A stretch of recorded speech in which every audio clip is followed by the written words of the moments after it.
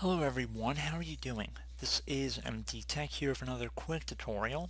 In today's tutorial, I'm going to show you guys how to change the font size and font style of your Gmail interface. So this should hopefully be a pretty straightforward tutorial, and without further ado, let's jump right into it.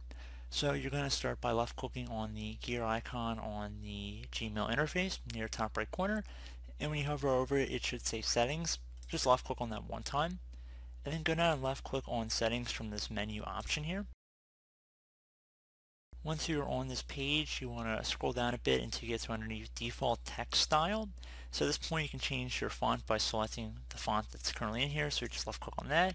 You can go ahead and select about 10 different font styles to choose from, as well as if you wanted to change the size of the font, there's a little lowercase and uppercase T right next to each other, right next to the font field. So if you left click inside the size, you can change it from small, normal, large, and huge. And it gives you quite a few different options to choose from there, as well as text color. So if you select that, you can change the color of the text. So let's say we want to change the size from normal to huge.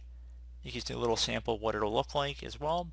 And you change the font, same idea, it'll give you an idea of what it'll look like. So pretty straightforward tutorial there.